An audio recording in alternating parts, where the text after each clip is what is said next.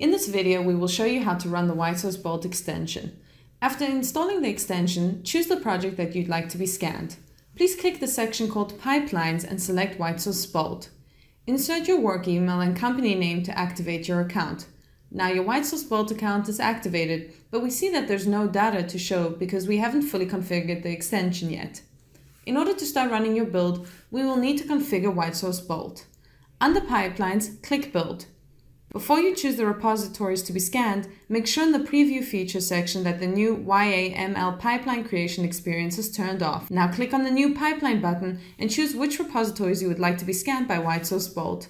Scroll down and click the Continue button. In the Choose Your Template page, go to the search box and click on the Empty Job option, which is under the Select a Template tab. Click Get Sources to choose which agent you would like to use. Under Agent Selection, click on Agent Pool and choose which host you'll be using. To run WhiteSource Bolt, you'll need to add a task to the agent.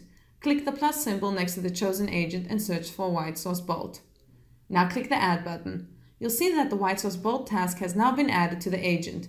Make sure that you've added the pre-step for the relevant programming language and that it's queued before WhiteSource Bolt. Here we are using NPM. Now click the Save and Queue button.